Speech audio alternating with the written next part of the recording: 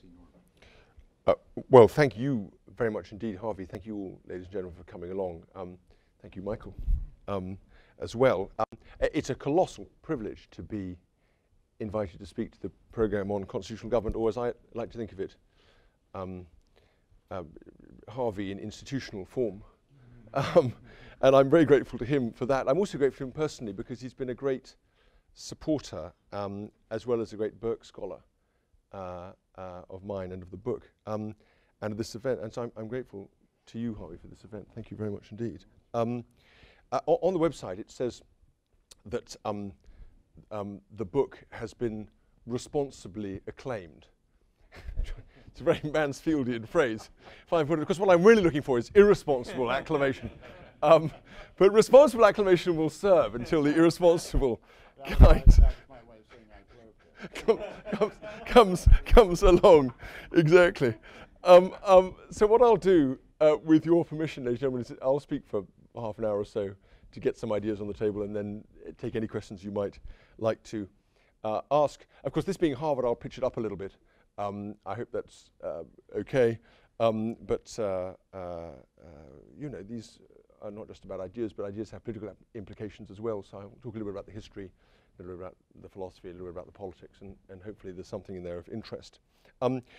So this is the book. The book is really I mean, it's a biography, but it's really also an attempt to depict this extraordinary man, Edmund Burke, in his own context, his life, his times, and his, as it were, generation. And as you know, he's born in 1730, dies in 1797, and therefore he's part of this extraordinary generation of thinkers that include, you know, without being too particular about timing, Dr. Johnson, Adam Smith, David Hume. You know, these are all people he knows and is in discussion, debate with. Also, he has this memorable dining club, well, not his, of course, but Dr. Johnson's club, the club, as it's called, set up at the Turk's Head Tavern in Soho, 1764, and to provide conversation for Dr. Johnson. And the other members of this dining club include Joshua Reynolds, great painter, David Garrick, who's leading a naturalistic revolution in theatre at the time, Oliver Goldsmith, wonderful Irish playwright, She Stoops to Conquer. And so it's just it's an amazing galaxy of talent, a kind of efflorescence of talent in which Burke finds himself. And so I try to tell a story in the book about some of these people and bring it alive as well. And one of the things extraordinary about Burke is that his thought, in my argument, and people can differ on this, doesn't actually, you know, the foundational basis of his thought doesn't really change much over 30 or 40 years that he's in and around politics. And he fights a series of campaigns from similar or identical sort of intellectual premises all the way through. And these campaigns are for what you might call fairer treatment of the Catholics in Ireland, famously for the rights of the colonists in America, for restrictions on the royal prerogative and on the power of what we would call the power of the executive within British government, for the responsible exercise of private power in India, where the East India Company has taken over control of the Indian economy and society. And if you think of the East India Company, just think of Google and Microsoft and a number of large security firms and a whole bunch of other companies all, you know, mixed together, and you get a conception of what the East India Company is able to do in terms of power, and also a conception of its domestic political power in Britain in the 1770s and 1780s. And then finally, of course, he is a very, very strong critic, the first and the most pungent critic of the French Revolution. And we can explore, if you like, whether or not there are tensions in these positions, as some have thought. But I would argue that all these positions are motivated by one central dominating passion, which is an absolute detestation of the abuse of power, and a belief that power must be held accountable if it is to be properly exercised. And so the book is something which tries to blend the history of that with my own experience as a working politician and also someone who writes quite a lot of journalism, as Harvey's mentioned, and someone who used to teach philosophy, although not political philosophy. And it tries to take the reader through the life and then to say, after hopefully a tolerably rollicking narrative, there are some ideas concealed under here, and let me take you by the hand and we'll explore some of these and see where they lead and where they have contemporary implications. And some of it is quite fun. Let me just read you an excerpt from the book. We'll give you a sense of what elections are like in the 18th century, just as a little vignette. It also gives you a sense of the contrast between Britain now and Britain then. At the very least, voters expected to be lavishly wined and dined or treated by the different candidates in an election. Treating remains an electoral offence today, but only if alcohol or meat are involved. It is an oddity of English law that vegetarians and teetotalers cannot be treated. In the 18th century, however, treating was endemic. You have to understand, these were the days of open ballots. Treating was endemic, and since elections often took weeks to conclude, the cost could be ruinous. In fighting for Chester in the year 1784, the Grosvenor family paid for 1,187 barrels of ale, 3,756 gallons of rum and brandy, and over 27,000 bottles of wine. These were pretty heroic numbers for a seat with just 1,500 voters.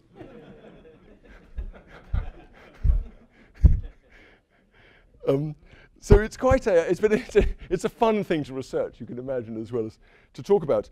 And of course, I'm finding the whole. I mean, I'm relatively new to the. I'm not new to the book business. I'm new to the successful book business. I had a moment. I'm not expecting this to be replicated, but I had a moment where I was doing my first book signing, having given a talk, and the first person comes up to me. I'm hiding behind a kind of ziggurat of books, feeling slightly nervous, and this very distinguished elderly gentleman comes over to me and says, could you tell me the way to the toilet?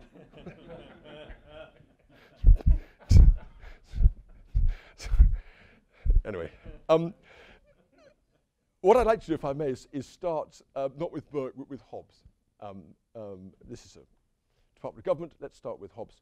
And you will recall, possibly not directly, that Hobbes in the Leviathan lays out a foundational conception of legitimate government. And that is one that is based on a posited state of nature in which man is set in competition with man. It is what he calls the war of all against all. And such is its ferocity that life in the state of nature is famously solitary, poor, nasty, brutish, and short. And Hobbes's answer to this, as you know, is to suggest that individuals rationally come together and agree a social contract in which they yield some of their self-sovereignty to a sovereign authority, and that this sovereign authority then allows, as it were, the peaceful development of society by guaranteeing internal order and external borders.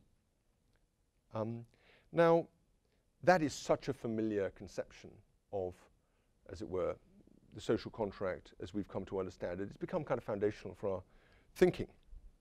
And it has this wonderful quality of being rather game theoretic several centuries before game theory was even contemplated, right?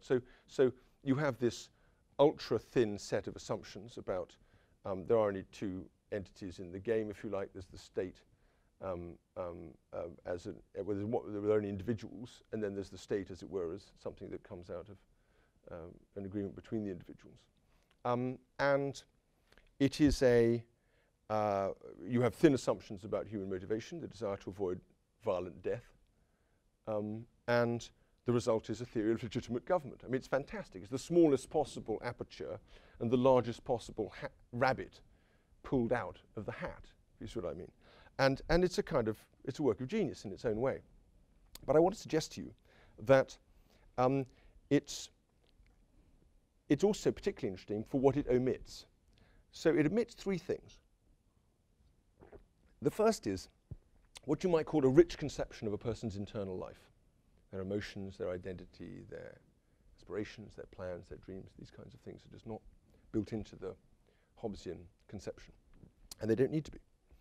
It omits what we would call intermediate institutions, all the institutions that sit between the individual and the state.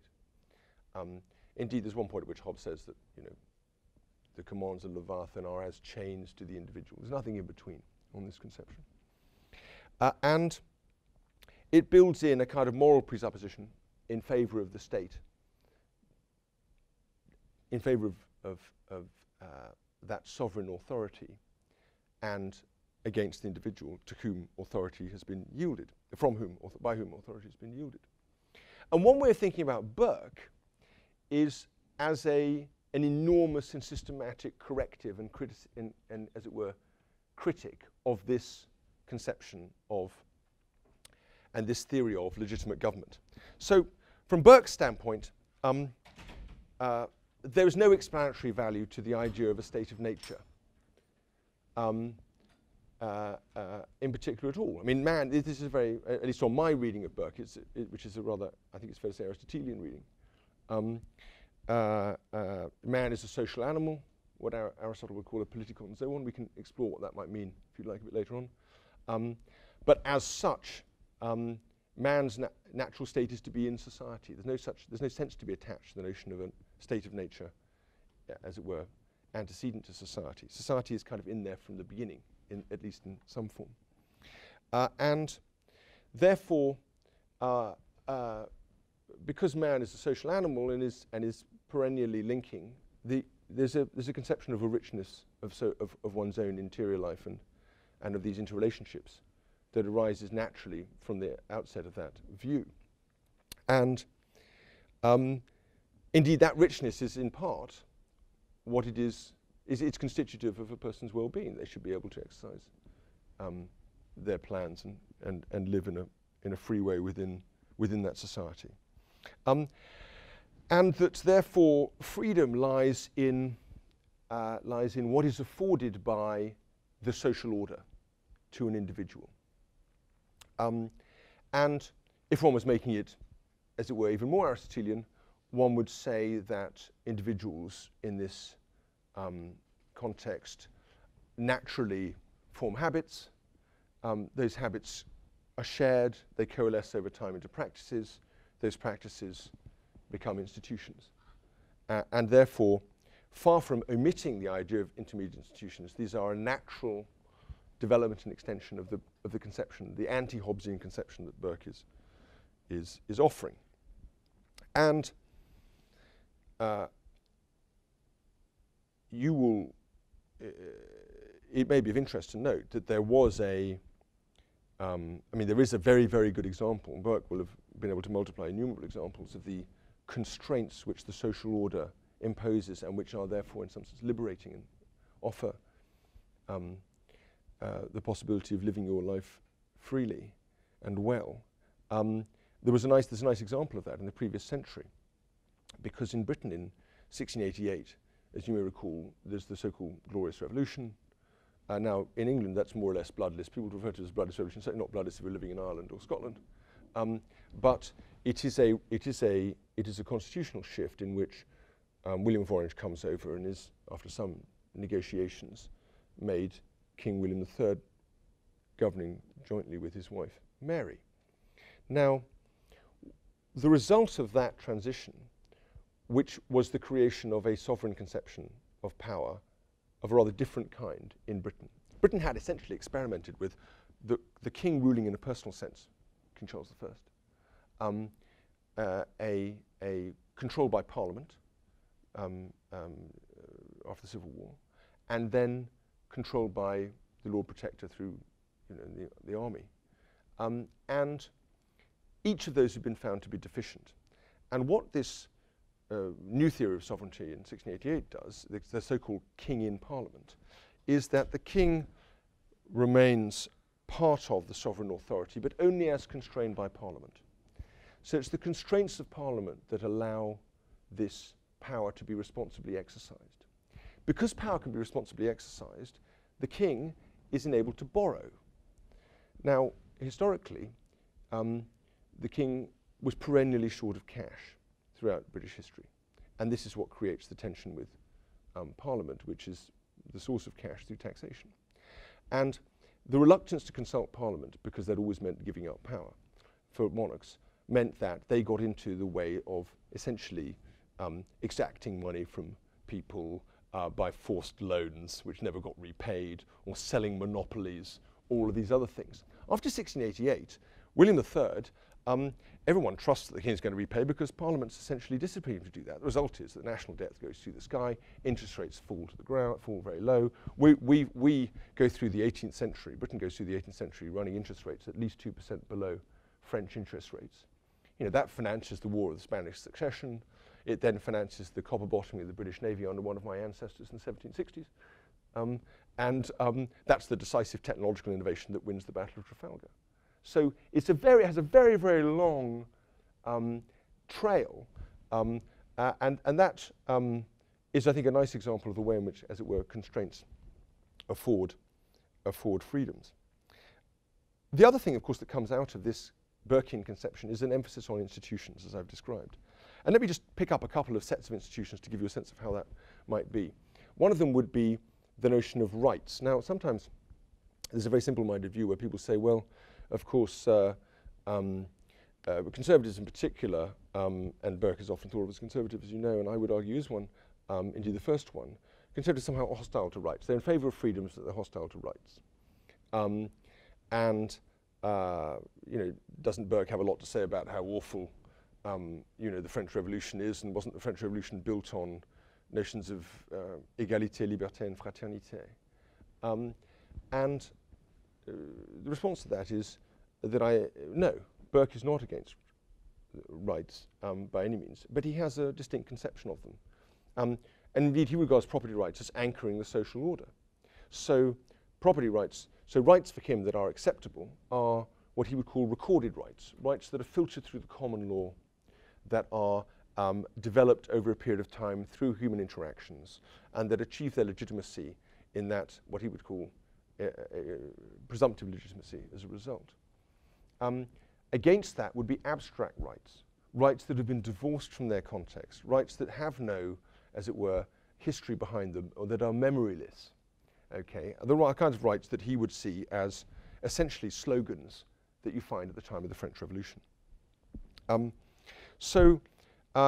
would be one kind of institution that Burke, far from being hostile to, has a nuanced conception of.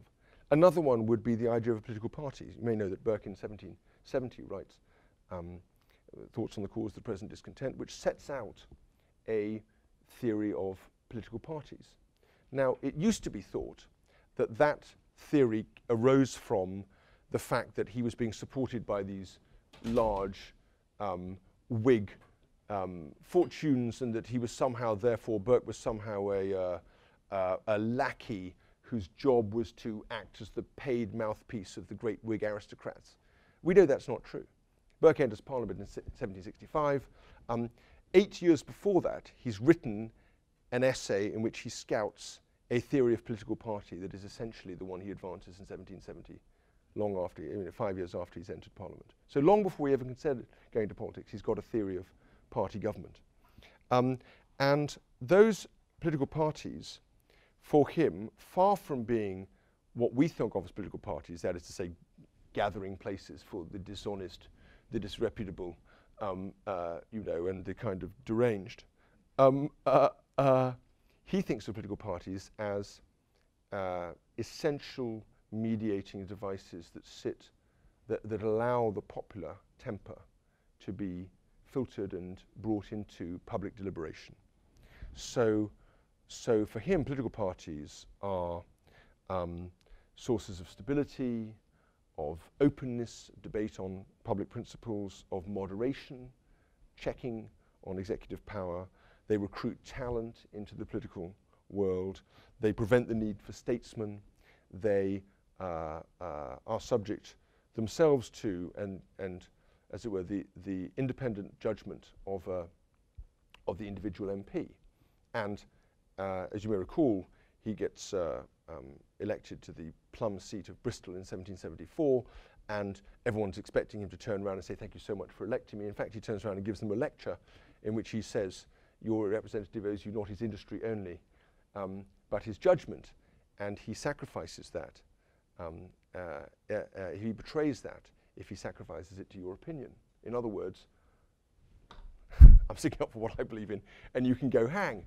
And that has become the kind of canonical statement of the responsibilities and the perspective of a representative as opposed to a mere delegate in Parliament.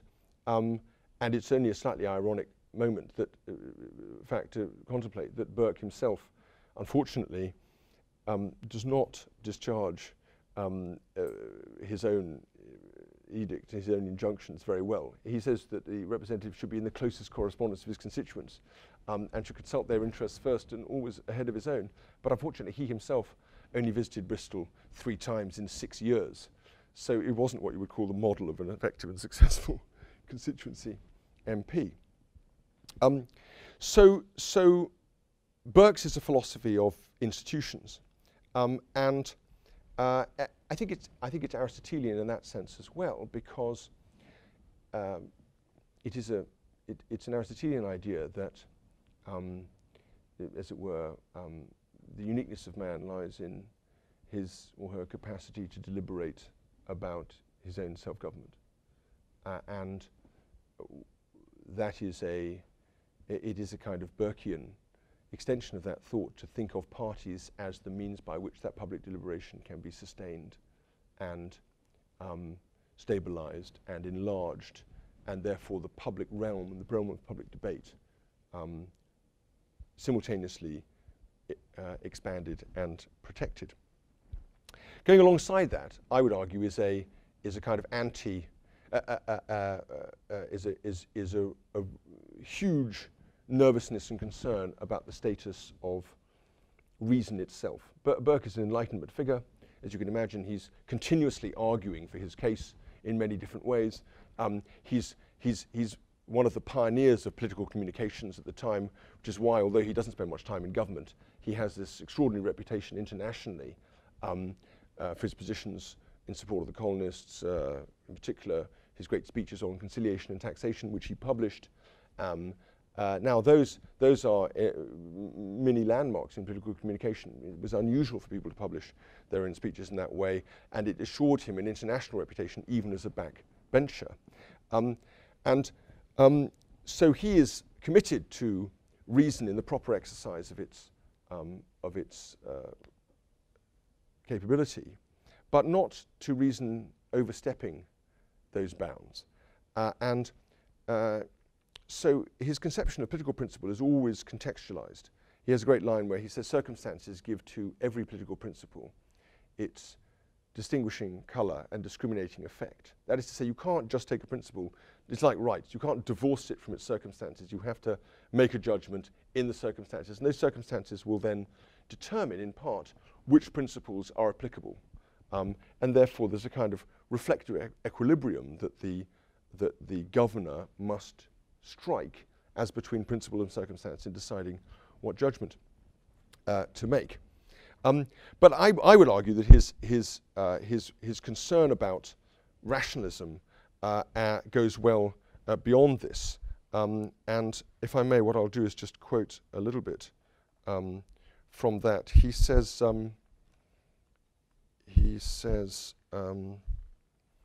according to Burke, it is a deep mistake in logic to apply abstract principles out of context to human affairs.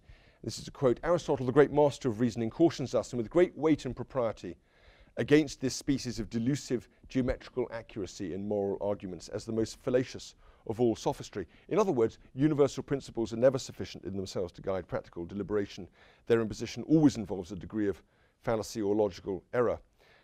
When Burke talks about the age of sophisters, he says, the age of chivalry is dead.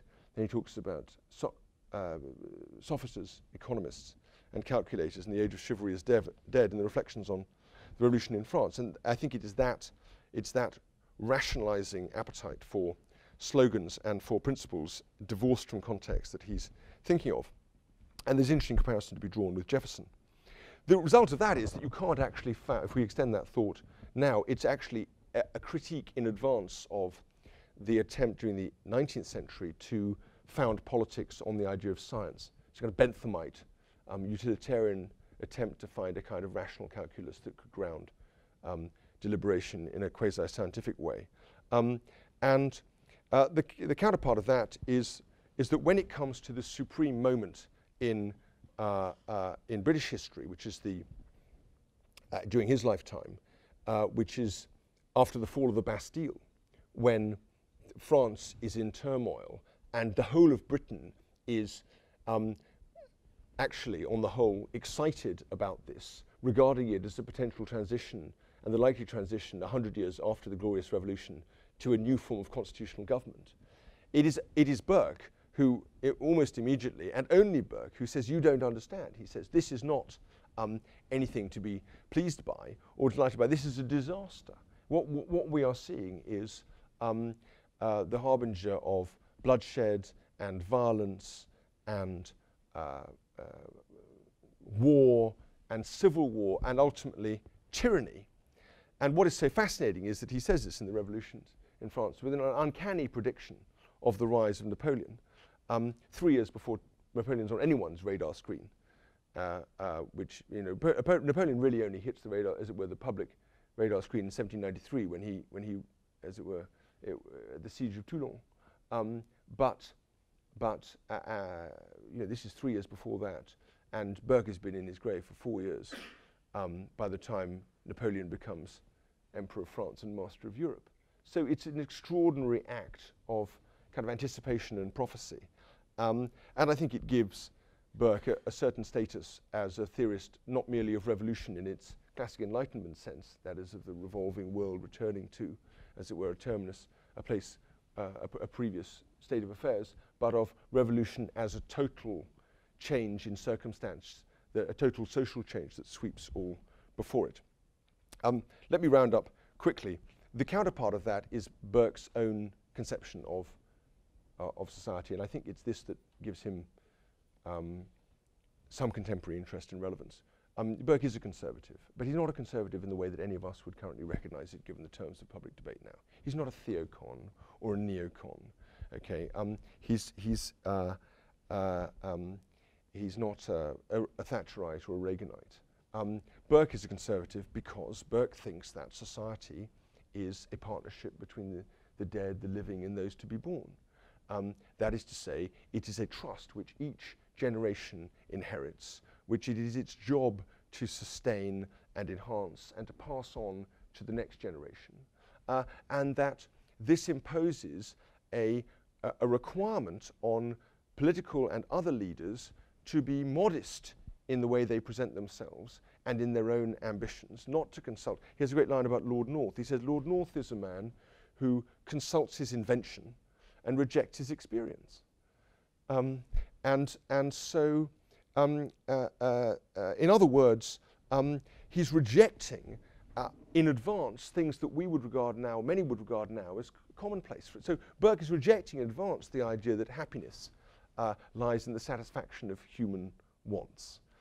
He's rejecting in advance the idea that the function of society is somehow to satisfy those wants. For Burke, society is a means of satisfying, preserving a social order that meets the needs not merely of this generation, but of previous ones and of future ones. I mean, it's that continuity through time, and therefore, far from the arrogance of contemporary politicians, it imposes a conception of humility in the face of the social order, and of reform in action, and of restraint in one's and modesty in personal conduct. And I think that's radically different from any political conception of government now, let alone conservative one. What are the implications of this now if we were going to pick up some results, and I'll just touch on these quickly, and then we'll round up. The first is, I think, is a marvelous corrective to what we would think of as the extreme liberalism, the evils of extreme liberalism.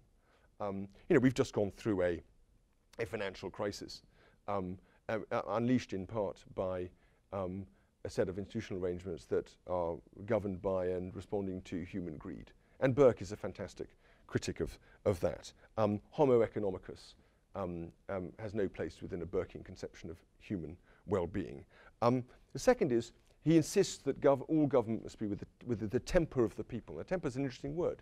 He doesn't mean just focusing on the interests of the people. He doesn't mean running it on the back of opinion polling or, as it were, any contemporary assessment of their views from any given time. The temper of the people is a longer term and slightly more distal conception. But the reforming spirit that I've described is a corrective to the great policy disasters of the last few years. Whether it be, the Kennedy White House, which, assembles the best and the brightest and ends up in Vietnam, or, the genius Harvard economists from the Institute of International Economics or International Development, Jeff Sachs and co., who do so much damage to Poland in the 1980s, where I was at the time, I might add, and Russia in the 1990s, or to this kind of spirit of liberal interventionism that takes people into Iraq without thinking about what it would be to abolish the social order and try and replace it at the point of a gun. I mean, these are all things that a Burkean conception would, at the very least, caution against.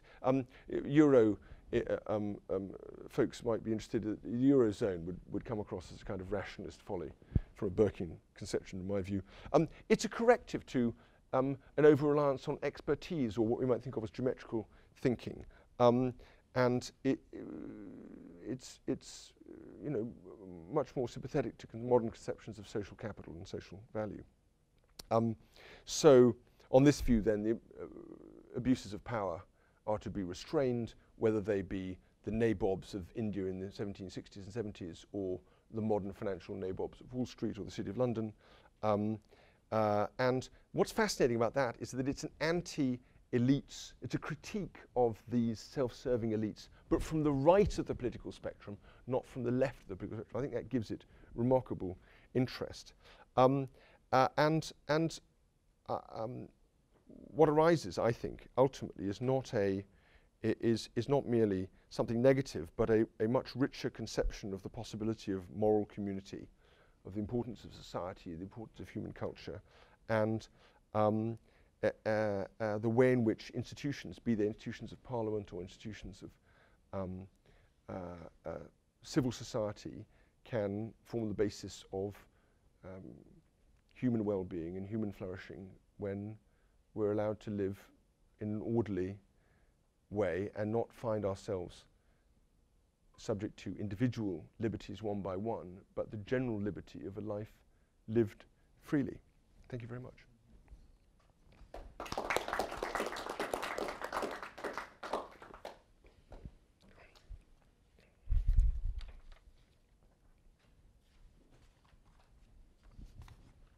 Questions? We've got Michael.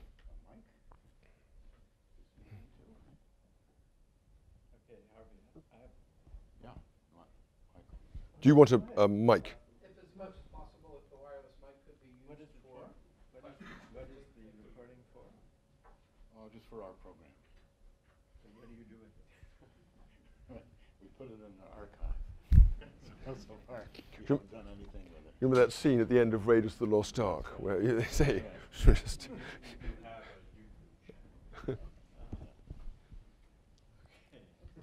So you better revise your question.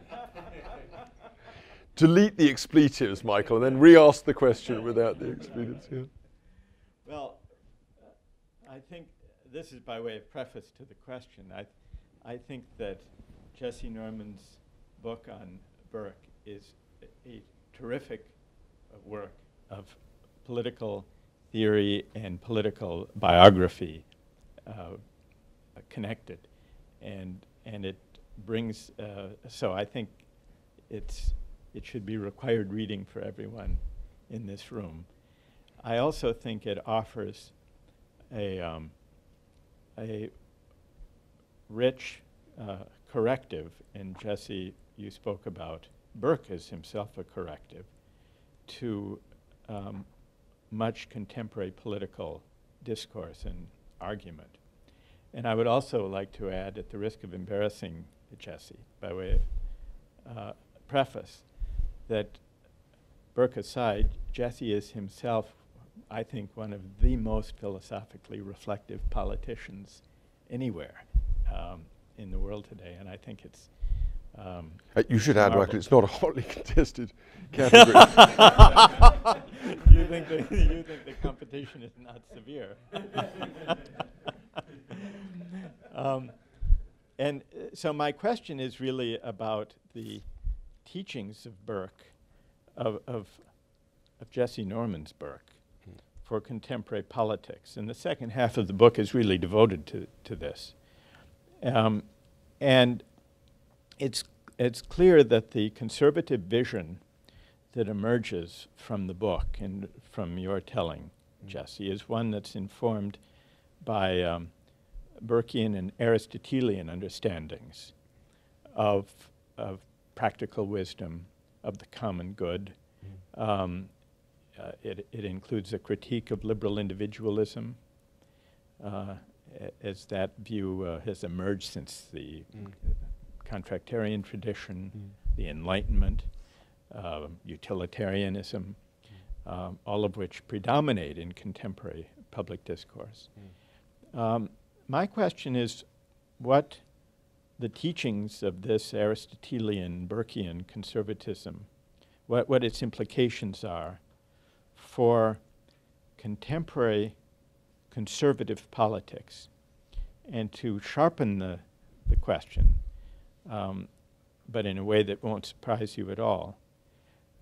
If one looks at the two most successful conservative political figures of our time, Ronald Reagan and Margaret Thatcher, they succeeded in, or they apparently succeeded in rejuvenating conservative politics as a governing ideology or public philosophy, arguably by flying in the face of everything that one learns from the conservative vision that you articulate, I think in a compelling, eloquent way in the book. Not only because each of them was embraced a kind of unfettered free market, but even in a more thoroughgoing philosophical way, as for example, when Margaret Thatcher famously said there is no such thing as society, and as when Ronald Reagan said it was either his acceptance speech at the convention, or perhaps it was in his inaugural, Harvey will know for sure, when he ended his speech, it may have been his first inaugural, by quoting the arch rival philosophically of Edmund Burke, Thomas Paine. And Ronald Reagan cited Paine, saying, "We have it in our power to make the world over again," which is precisely the opposite conception of politics from the one that we find in Edmund Burke. How do you account for the fact that these two great figures of modern conservative politics apparently succeeded, despite the fact that they, root and branch, rejected the Aristotelian Burkean understanding of conservatism that you so powerfully and I think rightly and eloquently articulate and revive in this book? Well, thank you for that, Michael. Okay, so let's just talk a little about the way you introduced the question, and then I'll talk about the question. I think you're absolutely right about that. And you use the phrase practical wisdom. I think that's exactly right. And if we were being really scholarly about the notion of practical wisdom, you will have noticed that that quotation I used about Burke actually maps onto Aristotle's notion of the practical syllogism. So compassionate conservatism has a major premise, which is a principle, and a minor premise, which is a context, or a set of circumstances. And that's exactly what Burke is essentially doing by saying that circumstances give to every political principle its distinguishing colour and discriminating effect. So he's doing something which I don't think we really noticed, quite subtle there. That's just a scholarly point for a Harvard audience, but it does also mean that it gives him a fascinating character of being uber nuanced about the limitations of this rationalizing thought in advance, and therefore he's not merely a kind of pivot of modern politics, he's also in a bizarre way the first of the postmodern, although I would say not postmodernist, critics. So he is a critic of the modern before it actually happens. On Reagan and Thatcher, the differences, I think there are important differences in each case which are worth looking at.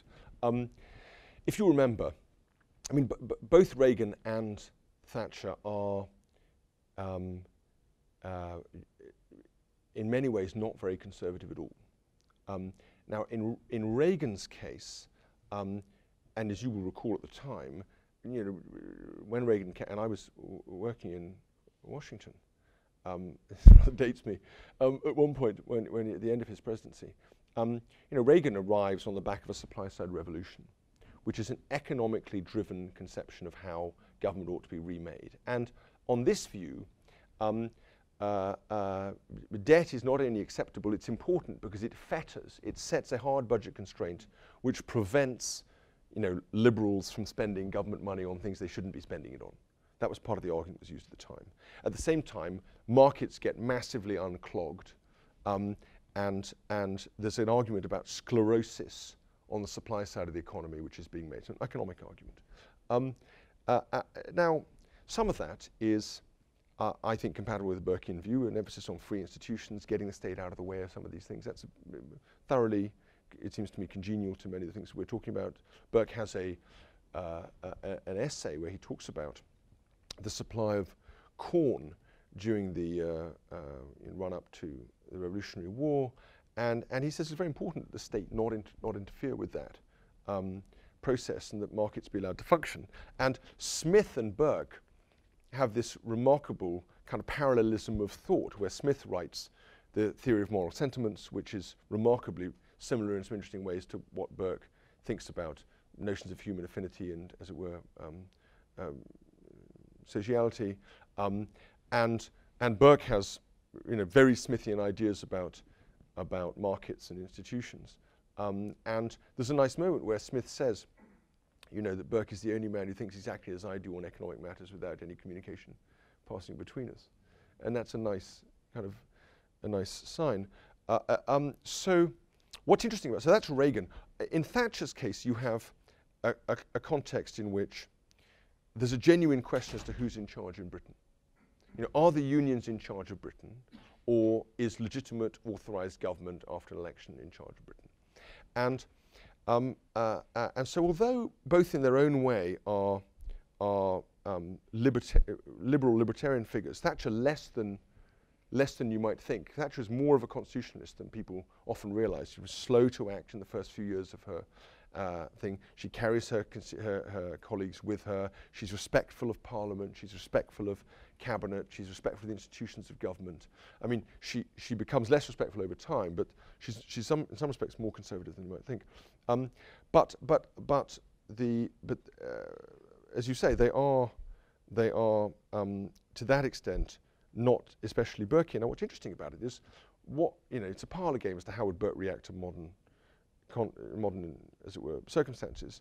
But I don't think it's all impossible that a Burkean might say, actually, the situation is so dire in Britain in 1979 that extreme measures are required to try to yank the society, yank the economy back to a context in which people can actually go out. We have a country in which, in Britain, the marginal tax rate in some contexts was 83%. No one can live on a marginal context of 83% in tax. You have a situation in which you can't take more than £50 out of the country without permission. Just think about that. So she's really freeing things up, very much in the spirit of allowing society to achieve a certain balance of its own, allowing legitimate government to flourish in the way that it should do, and allowing, therefore, people to live their lives freely. And what is rather sad is how some people try and blame the modern financial crisis in Britain on Mrs. T. Now, in fact, I will spare you a little bit of politics, but there's no evidence for that whatever. The freeing up of the economy of the 1980s is about removing sclerosis, getting markets moving, and allowing people more economic freedom. We can date the crisis, the origins of the financial crisis, almost precisely to the decisions that were taken at the end of the 1990s. I mean, you know, it's a very boring point, but for connoisseurs of politics, the banks were leveraged in Britain for 40 years at 20 times. Debt was 20 times that capital for 40 years between 1960 and 2000. Okay, 20 times capital. Between 2000 and 2007, it goes to 50 times capital. Okay, it's not hard to see where the problem was.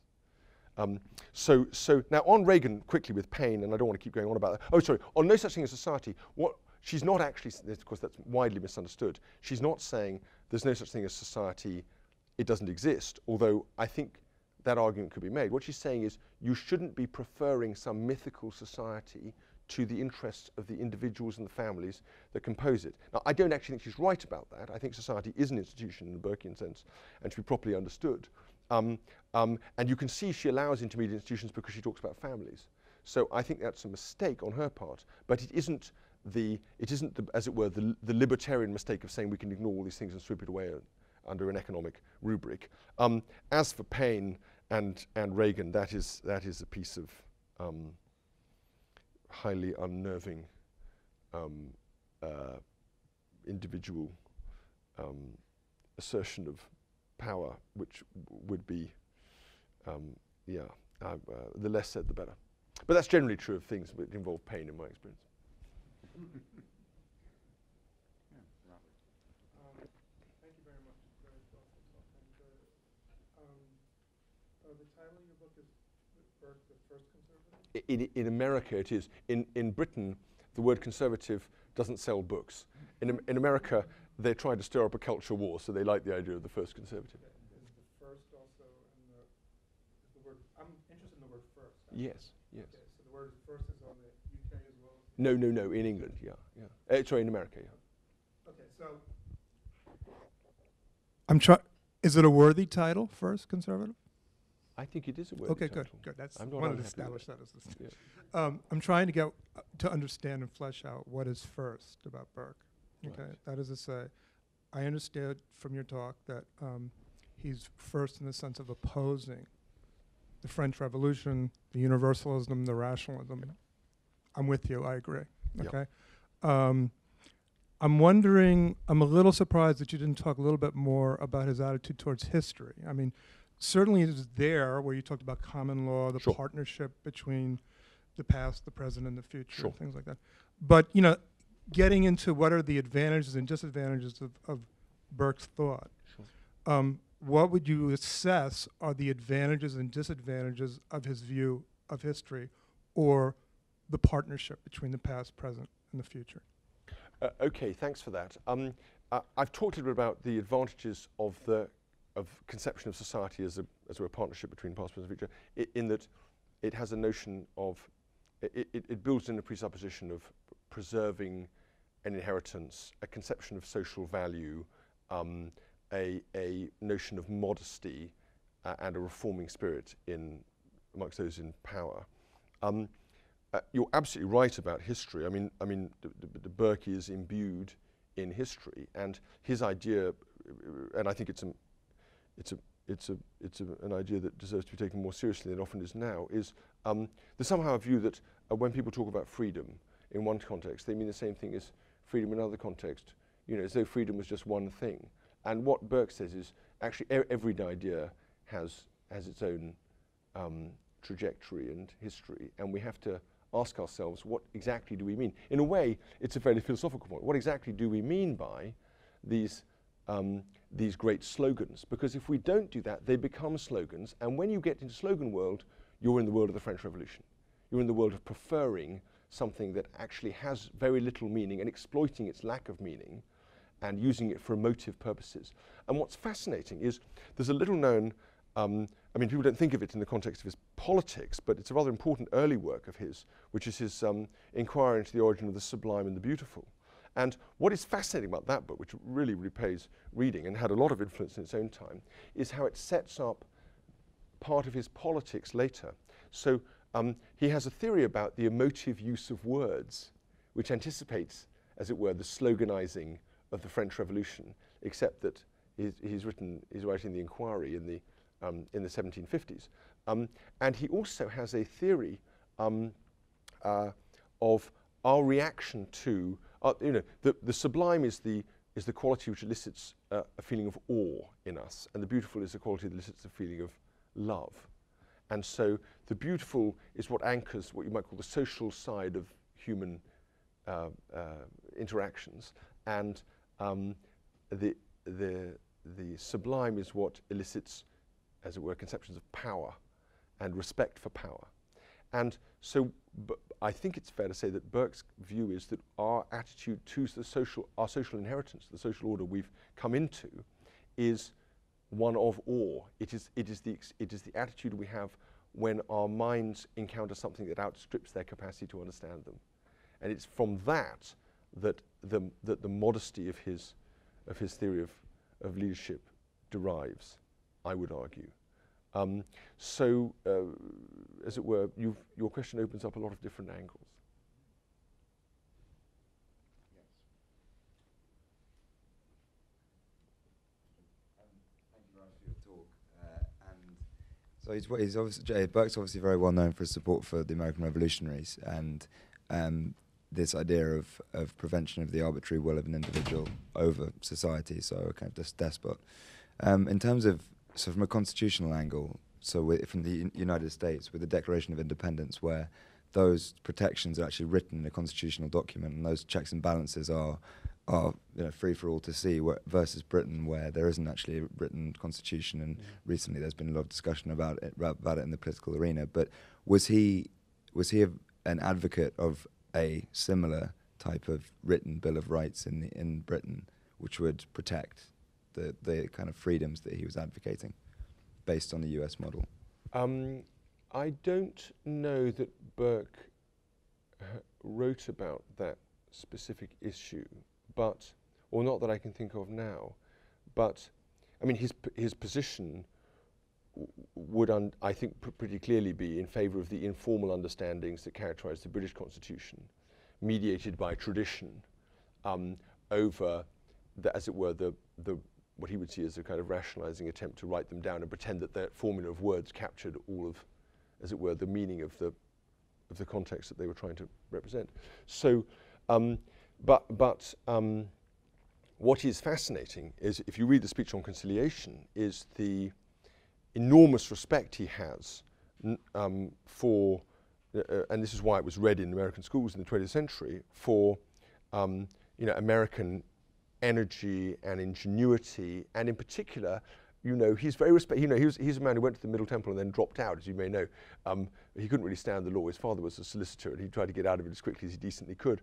But Burke does have a enormously deep flair for the historical reasons we were talking about, for the common law and for law as such. So he's enormously respectful of the legal basis of American statecraft and practical deliberation.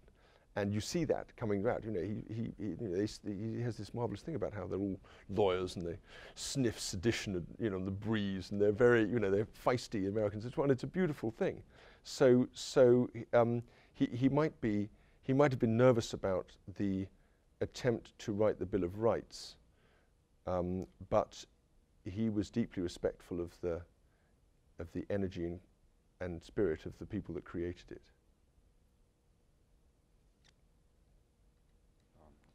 Rita. So I think you opened your talk by saying that Burke's overarching concern is, as you said, to hold power accountable.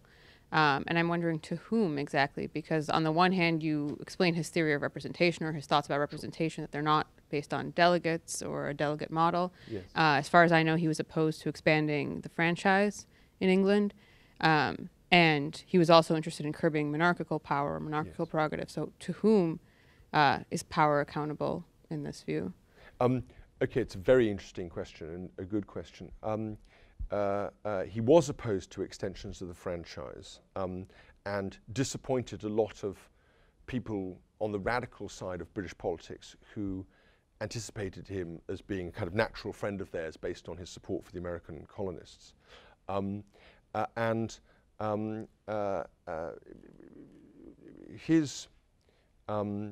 His view is more, one has to reflect on the nature of British politics at the time. British politics at that time is a very elite activity. You know, people are, it's conducted by a very small number of people who are in general extremely highly educated. For Burke, the reason why that's able to work is because the British Constitution contains within it a natural balancing between the different voices which have a stake in, as it were, the nature of British society and its future. And these balance the long term and the short term and the democratic and the, I mean, you wouldn't think of it in terms of democratic, but the popular expression of popular feeling and the expert and hereditary. You know, so there's a component between the different elements, so between king, as it is then, House of Lords, i.e. propertied, inherited element, and the Commons, the elected representative component. Now, is he right about that? Well, no, I don't think he is right about that. We would certainly say that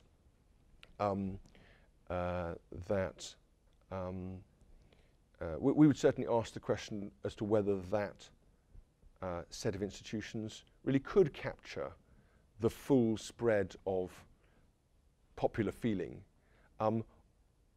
that was emerging even at the time. And as you know, there were riots periodically in London, and there was a tremendous fear about the possibility of mob rule that would occur from any extension of the franchise.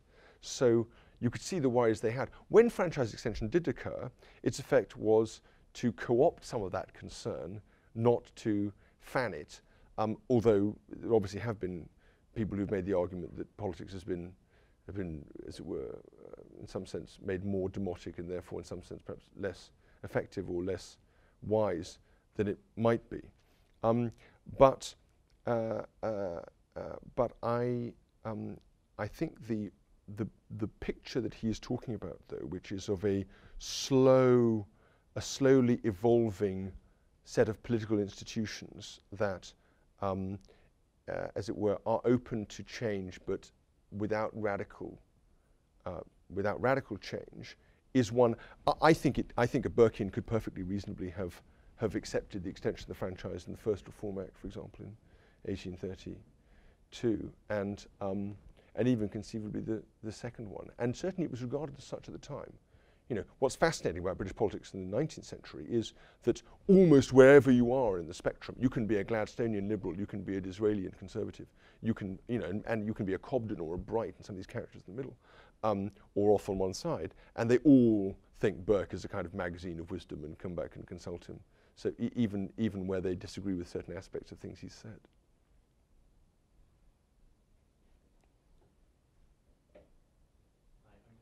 Interested in understanding better how you rely on or use Burke in terms of your criticism of contemporary conservatives of different kinds. I understand I understand that a Burkean would maybe be opposed to theocons, American theocons, that's obvious, and also sort of to these extreme individualist or libertarian strains, neo-Thatcherite or Reaganites, and also the neocons in terms of their, I guess, foreign policy adventurism. This I all get.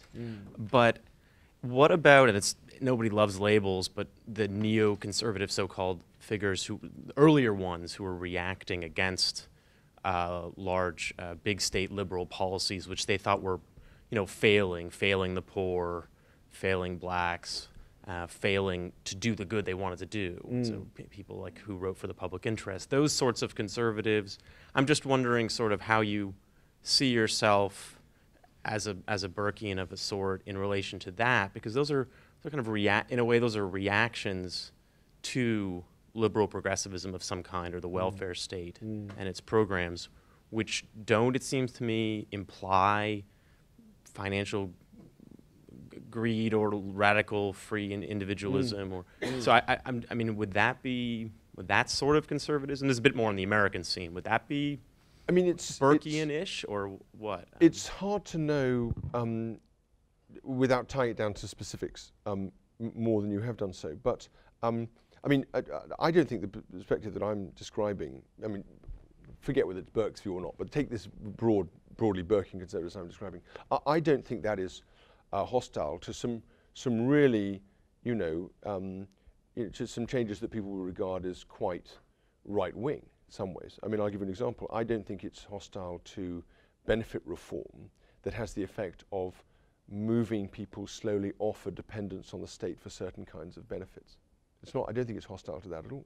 That the view would be that what's happened is the extension of these financial rewards has essentially caused a group of people to stop relying on themselves and start relying on the public wheel or on the public purse. So I don't think we don't need to regard this as kind of lily-livered or somehow, I think it can be quite pungent when the moment comes. I think the key point is really where the positive emphasis is, and the positive emphasis is on what shape a flourishing society takes and the free institutions and the moral community that are enabled through it. And so if you look at British politics now, and I don't know if it's true in America, we're obsessed with arguments about the state and about the individual. And we're not having the kind of nuanced arguments about how you make institutions in the middle flourish or assist them to flourish, either by getting out of the way or by supporting them in different ways. And I think that's the argument we need to have. Now, in Britain, that argument's enormously enhanced by the fact that we don't have any money. Okay, we're broke. So literally for the first time in a long time in Britain, we have a hard budget constraint. That means the push me, pull you, which says, actually, do you know what, we'll opt out of political deliberation, we'll just spend a lot of money. It looks like we're doing something, people feel good for a while, and then we don't worry about the debt because frankly we'll be out of office by then. That's gone. You can't do that anymore. So the question is, well, what could we do? Well, we can start thinking about what actually makes people's lives better. And I spent a lot of time thinking about those kinds of things. And that doesn't by any means, that also interestingly enough, that doesn't rule out public spending. And I'll give you an example. I think it would be a really good idea in Britain if we introduced a much more thoroughgoing version of, as it were, citizens' public service. Where you come out of school and the expectation is that you will be doing something in your community, fixing it up, perhaps partly funded by the taxpayer, et cetera, working. Why? Because it gets you into the habit of not thinking about yourself, thinking about someone else. It gets you into a habit of engaging with people who are out of your political or your social class at a time when everyone's locking themselves in these gated communities. It puts the duke's son together with the kid on the housing estate. So that's a beautiful thing. And at a time when British society is becoming increasingly atomized and increasingly socially and economically stratified, it would make an enormous difference to do that. Now, I think that's a perfectly reasonable Burkean view, and yet it's not in some respect a libertarian conservative thing by any means, and might be compatible with the kinds of viewpoint you're describing.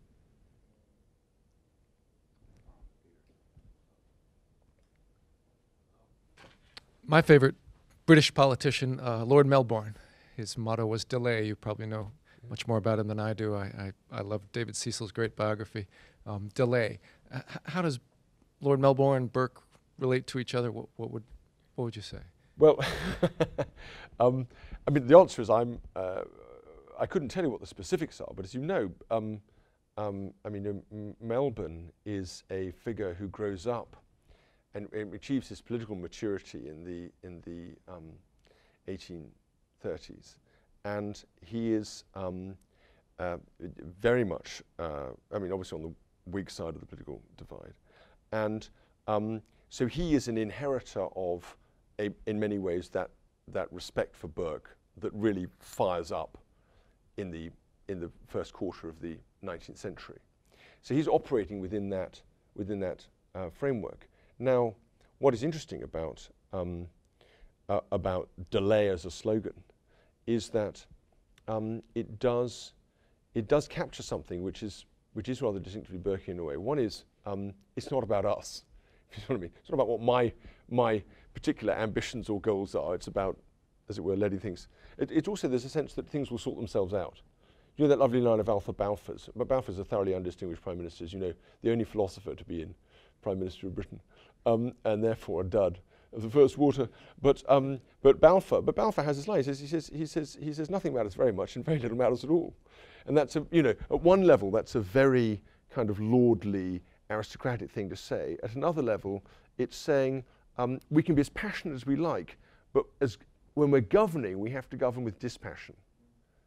You know, there's a kind of non-frenetic engagement that allows us. It's really as it were, the appropriate attitude. And although Burke is in his own practice, particularly at the end of his life, kind of the opposite of that. I mean, he's a kind of whir of activity, and often quite dyspeptic and angry and disappointed and frustrated with his own lack of political success. I think that thought is very compatible. And the other just reference I would make, because it's a great favourite of mine, is this idea of negative capability that you find in Keats. You know, the holding off from something until the moment is right to, as it were, resolve it or address it, or to take action. And that's I think also a very powerful and important idea, and not quite the same as either ignoring a situation or just delaying forever. It seems to me that yeah, a lot of what you said resonates with certainly with what Melbourne's thinking, but there's also an element of the experience of the French Revolution and the sense that somehow there's a progression in free political life towards possibly including more and more people and that fear of mob rule. And Melbourne's view seems to be that kind of the more you can slow things down, the more you can tame it, the more you can bring people in, but that nonetheless there is a kind of a pessimism implied in that view, that ultimately maybe things don't go well in democratic political life. Maybe democracy and freedom prove hard to maintain together. Any thoughts on how? I mean, of course, one of the reasons why a Burkean approach is not merely, as it were, good theory but good practice is because human institutions operate in time, and therefore they take time to operate. And the effect of that is that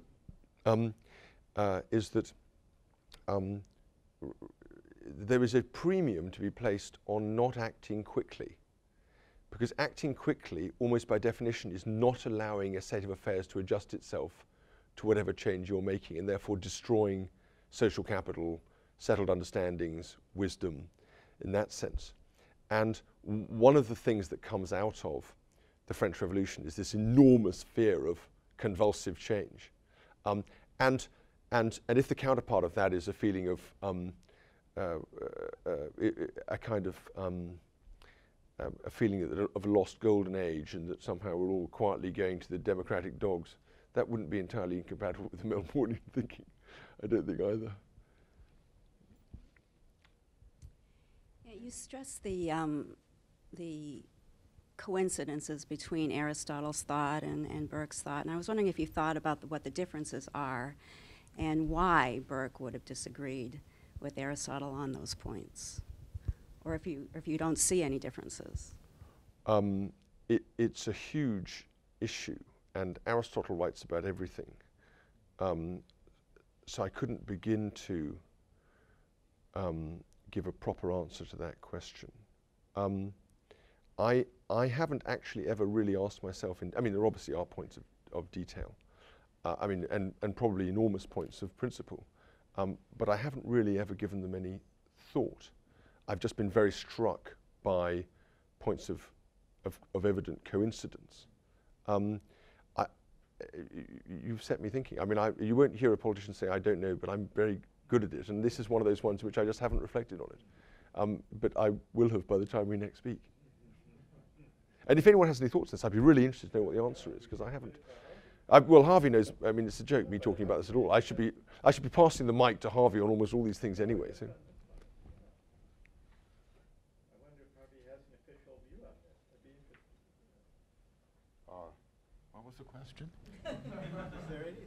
good question. Anything in Burke's political theory, never mind Aristotle's science and all that, in Burke's political theory, that would put him at odds with Aristotle's political philosophy. Can you think of it? That's not exactly the question. I know, but I wanted to. It's a slightly sharper version of it. No, the answer. I think Jesse's answer. You said Aristotle wrote about everything. Yeah. So well, that's certainly true, but I wanted to sharpen it to see whether how we could think of something. I would say the idea of founding is much more welcomed in Aristotle than in Burke. The idea of a philosopher with the aid of political science, remaking or redoing or conceiving a best regime. There's no best regime in Burke. He finds the best regime in England's actual regime, and it's. I mean, Aristotle also has this other side to him, this more reformist side, and other parts of his book is done, and there a lot of Burkean gradualism enters, but he wants to keep the best in view, I would say, always, and Burke is more afraid of that. So you mean in sort of debates on the ideal forms of government, you know, aristocracy versus, you know. Yeah, democracy, and he has, and he starts from the beginning in the way yes. that Burke yes. thinks in his Burke doesn't have an ideal situation. conception of what a government ought to look like, as it were, from which the current government is in some sense a derogation. Right. No, that's absolutely right. I had two questions, but I'll just ask one maybe later. And I also wanted to remark that the lady who's asked the question is a scholar of Xenophon. Oh, how interesting. And you know, Burke had this great, expressed this great admiration for the ancients. We and the English still read the ancients, and I think none of them more at that time than Xenophon. You get the same respect for celebration, indeed, of the gentleman. Horsemen, are you working on? Yes. She's translating Xenophon's treatise on horsemanship. And so, right. So, how amazing. So, yeah, so there is this, there is this kind of connection between the two of that particular ancient. How fascinating. Yeah. I've never read it. How very, very interesting. I'd love to read that. Yeah.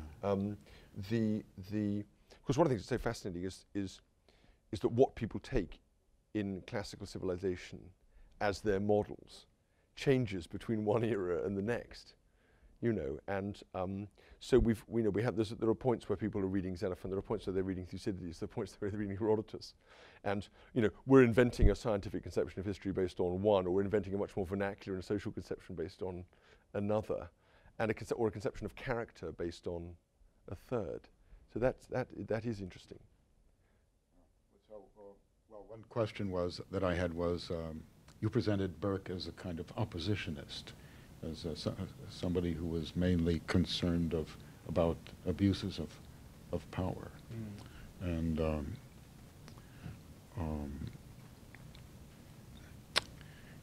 he didn't spend much time in government or in so you know with the Rockinghams. And, yes.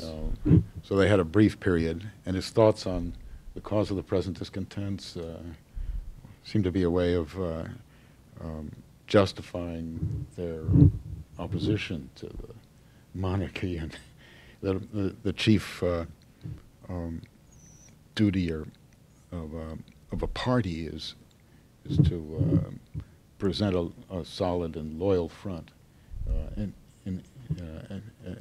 as against the king's sort of unprincipled choice. Yes, the double cabinet. Yeah, the double cabinet. And he defines party as a body of men united on some principle.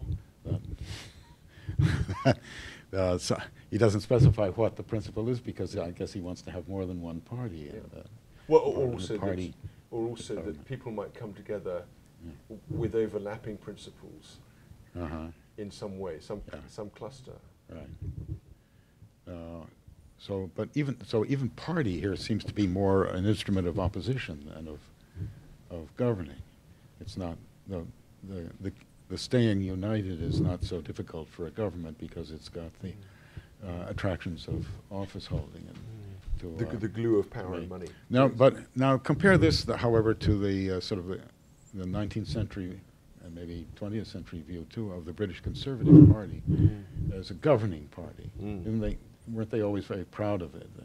That they held office longer. They were not Disraeli, Salisbury. They were not ideologues who insisted on a principle that would make them tire of holding the reins. Yes. And want to have take a sabbatical. Yes. From governing the country. So how would you reconcile those? Are those two kinds of conservatism, or is it just one thing with different faces? How interesting. Well, I mean, there's something absurd about my answer to your question from you, Harvey, because you've forgotten thousands of times more stuff than I will ever know about Burke. But let me have a hack at it. It really isn't. The same would have been true when you wrote your book on Bolingbroke and Burke, which I still think is an absolute masterpiece. Okay, so I would say, I mean, I think you're right that I mean, Burke holds office for under 2 years in a career of 30. So it's not really surprising that he's constantly leading campaigns from outside government to try to make change. And you know, I don't call him the first great backbencher, but he's certainly one of the first great backbenchers. Now, when he is in power, I mean, in the early 1780s, when the Rocking Whigs finally come back in 1782, having held power, having been out of power for 16 years, more or less united around a set of principles that, you know, for the first time in history in Britain, you know, they only come back in for less than a year, and he's involved in passing his bill on economical reform. So, and his bill on economic reform is about constraining royal power at that time. So even in government, it's his view of the exercise of power is often about restraining its abuse. But I don't really think that his view of party is oppositional as such. I would say that it's trying to bring public principle and a recognition of human emotion and affection and loyalty. It's trying to foreground those in the public understanding of parties. And that's important because it's steering a conception of party away from adventitious gatherings of people united by the desire for power or the desire for office or money, and leavening it with a public deliberation over principles that doesn't merely sustain it out of office, but actually gives it a higher purpose when it's in office. So I think I would disagree with you on that. Now, when you look at the Tories in power, it's certainly true that the Conservative Party is often not very conservative. That's in the nature of the beast. In my read of it, conservatism is not a stable body of thought. It's intrinsically, it's a body of principles which are intrinsically in some tension with each other, if not inconsistency. And so the skill is to choose the principles that suit the moment from the point of view of the gaining of power and then the exercising of power. And of course, if you want to regard that derogatorily, you can regard that as selling out in order to achieve, you know, magpies who just pick something that's going to get them elected and then do whatever they like. Actually, when it's done well and properly, it isn't that, but it's obviously often caricatured that way.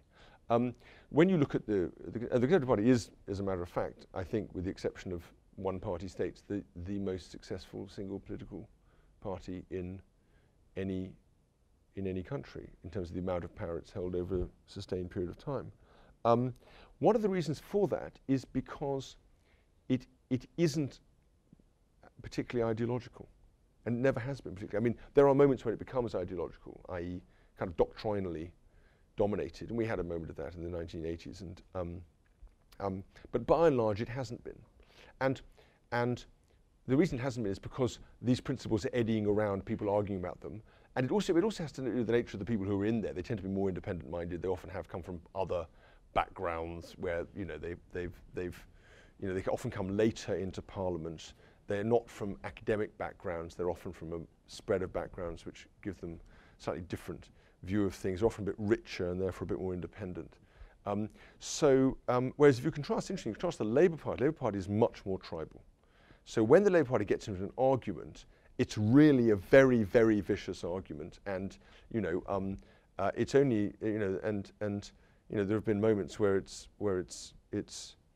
been unable to function because of that tribality and that level of hatred. And you may have seen in Britain just in the last week, a man called Damien McBride has published his memoirs of acting as the spin doctor for Gordon Brown. And I mean, it's completely, just do not show it to your children. I mean, it's appalling. The kind of absolutely unprincipled way in which he's prepared to destroy people's careers on the basis of private information and secret briefings. I mean, no party is immune from... The author or Gordon Brown? Well, of course, there's this ridiculous argument where they're all trying to shield the Prime Minister, but the Prime Minister is saying, who will rid me from this turbulent priest? I mean, there's no real, it's perfectly clear who the ultimate author is. But I mean, and of course, no party is immune from this. I'm sure there have been, evil moments in the Conservative Party's history. I'm sure that's true. But this is really, really vindictive, really aggressive, really sustained, and there is something about the different parties which that captures, and it's. I think it is related to some of these sociological factors as well as some of the arguments about the nature of the principles involved. Question?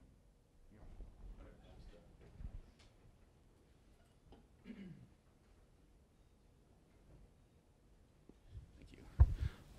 Hi, thanks. I was wondering about how you might go about updating the theoretical foundations you find in Burke as a working politician. I was interested that you said that earlier. And specifically, I'm interested in ideas of, as Professor Devine said, history and also nature, which comes up a lot in Burke. We can't really talk about those anymore. They're not really acceptable, I assume, in Parliament. So if you are going to make Burkean arguments, how do you go about updating those?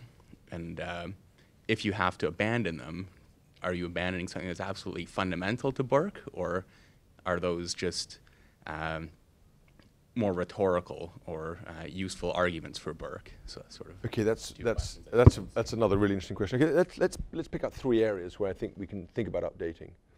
Of course, there's something silly about updating principles. We're really just talking about changing context in which principles are being applied, or bringing new principles in that are kind of consistent with the overall view. I mean, take nature, for example. Now, it's a natural extension, if you'll pardon the pun, of Burke's emphasis on the social order to think of the natural order as being something that is also an inheritance, and therefore which it is our job to sustain. There's a naturally environmental quality about Burke's conservatism. And it's amazing that in general conservatives in this country and in Britain haven't made more of this. And it provides a natural dividing line in politics between what you would, again, if you'll excuse the word, but natural, between people who want to spend money on environmental policy and people who don't want to spend money. I mean, and I'll give you an example. We have an enormous debate in Britain about whether or not we should be spending a fortune on wind farms and dubious carbon capture and storage technologies which no one really understands. Insulating your house, protecting biodiversity by not wiping out things, or by that argument kind of gets ignored. They say, well, but actually that's much more conservative. There's a whole strand of good conservative arguments which are about protecting the environment without spending a lot of other people's money, or extending the power of the state into people's lives in a way that is inimical to their functioning or to their freedom. If you're interested in this, you might want to look at a book called Green Philosophy by Roger Scruton, which kind of talks about that. Another area would be history. Now, of course, you've said history, and I wasn't quite sure what you meant, but one word we haven't discussed at all and mentioned, which is an absolutely Burkean word, is prejudice. Now, prejudice doesn't mean what we would think of it of, which is, racial prejudice in that way, etc. It means the embedded set of understandings or instincts that we have in our experience, which we don't need to consult to know what they are and to act on them. Now, of course, there are arguments about prejudice in that wider sense, but the recognition that there are operating principles that are of value which we have inherited and which we can obviously scrutinize and develop and extend, but we should recognize as being of value, and because they allow us to act swiftly and decisively and in a way that preserves these settled understandings. That's quite important. That's a kind of anti-rationalist understanding, because you're not submitting everything to the tribunal of reason and then deciding, and therefore you're not submitting everything to the tribunal of an individual's imagination or desire. That's, I think, quite an important element that we could recover and extend in a modern Burkeanism. The third one would be economics. Economics hadn't really developed as a science. In Burke's time, the Wealth of Nations is a kind of digest in some respects and the foundations of the thing, rather than, as well as being a treatise in its own right. But of course, if you think what's happening now, we have all these feedback loops in which certain sets of understandings about economics become culturally reinforcing. So we're supposed to believe that, out of a certain neoclassical conception of economic activity, that mankind is, broadly speaking, profit-seeking and loss-avoiding, and best understood in terms of markets functioning under conditions of perfect information and no friction and all that sort of stuff. Well, Burke's going to say, hold on a second, a market is not to be rarefied in this way. It's not to be divorced from a human context. A market is a means of satisfying a set of particular needs, and you might need to intervene to make a market function effectively. This is an insight that eludes many libertarians. You might want to intervene to increase the amount of competition in the market, for example. Or you might want to have a market. You might want to have a market where you want to reduce the amount of competition, because too much competition is actually hurting well-being, because it's making everyone too short-term. I'll give you a very simple example, which is this. Do you know, if you come to the winner's curse? So you have public procurement, okay, where you want to build a piece of infrastructure. So you might say, well, do we put it out to, how many people do we put it out to? If you put it out to 50 people, okay, or to 50 organizations, then I can guarantee you that the winning organization on price will be not one that's able to discharge that without a loss to itself and therefore probably a loss to you. Okay, so the smart Burkean doesn't put it out to that many people. They're aware of the winner's curse, and they operate within a context of understanding the nature of the institution that they're dealing with, as well as the nature of the institution of the market. So those would be the kinds of examples I think one might use.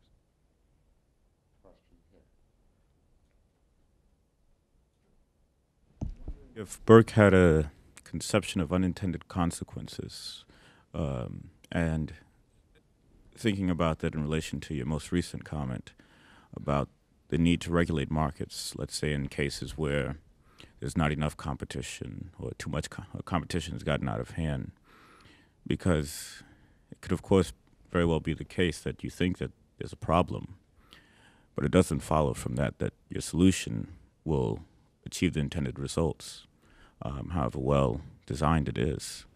So then the question becomes, how skeptical are we to be in deciding these matters? Thanks for that. Of course, the phrase unintended consequences is a very modern phrase, but the idea is hanging over Burke.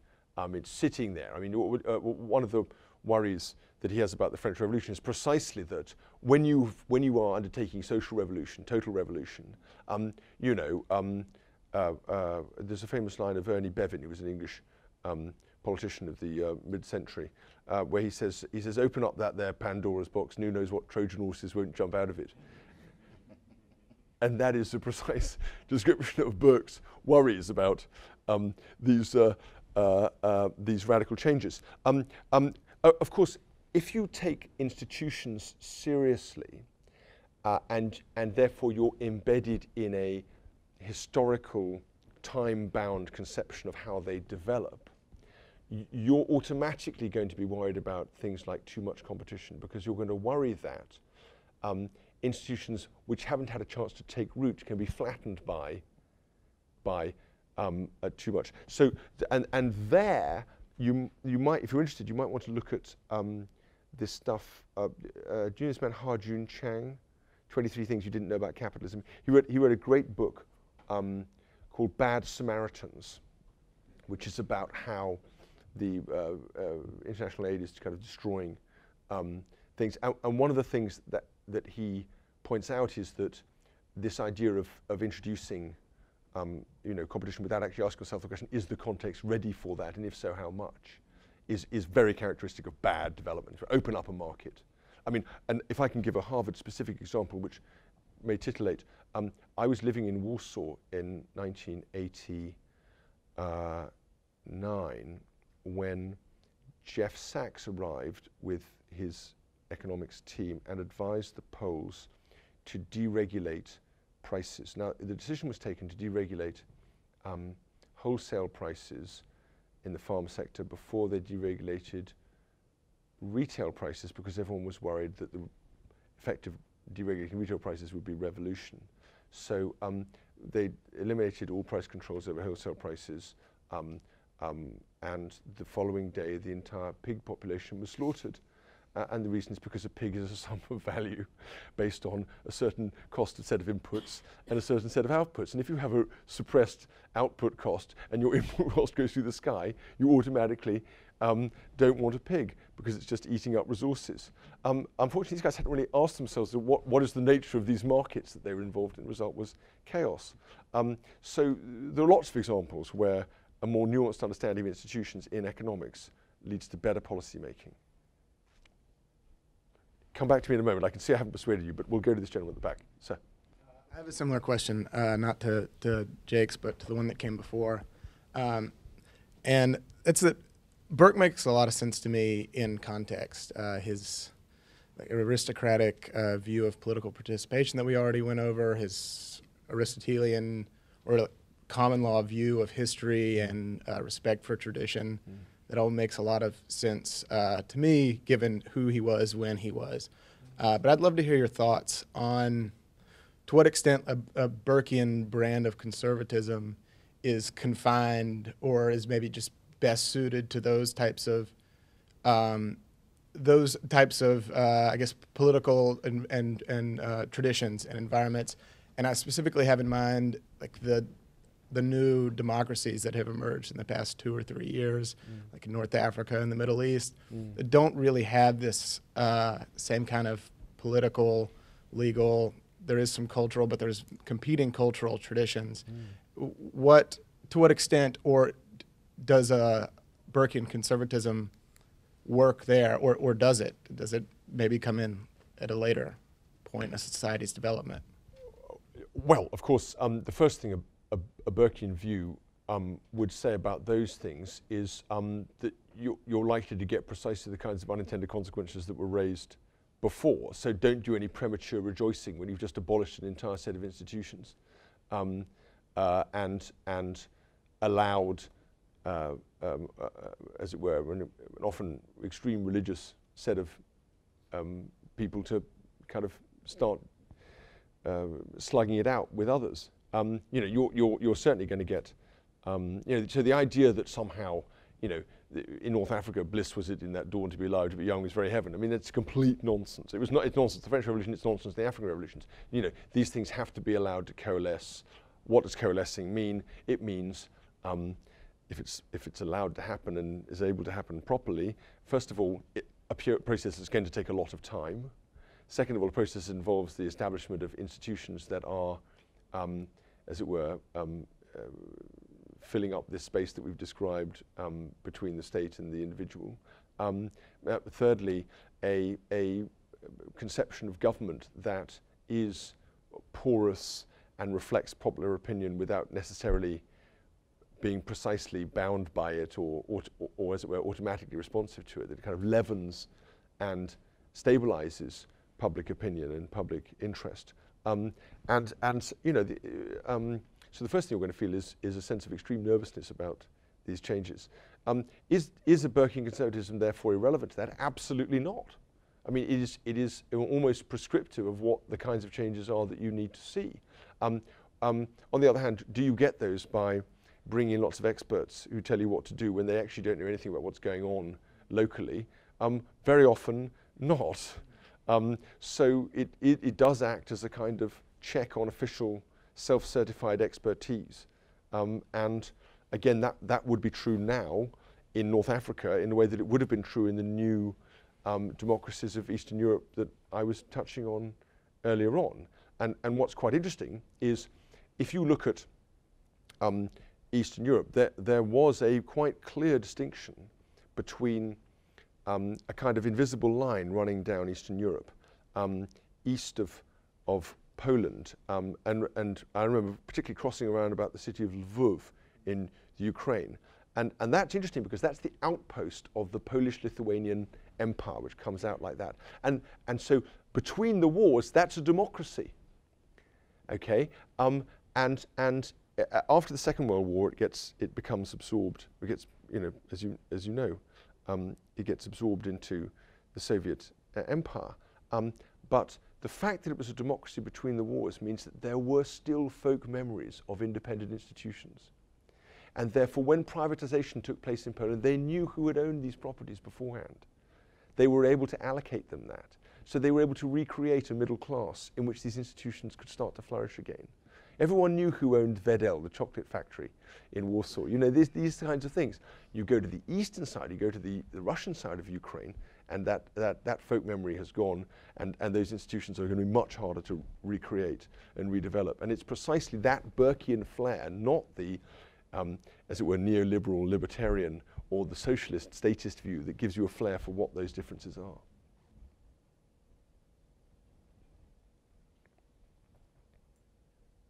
Well, I think I'm amazed by your resilience, ladies and gentlemen. Thank you so much. Yeah, thank you for coming, Jesse. It's been a great pleasure. It's been the pleasure. It's been a huge pleasure for me. Thank you very much indeed.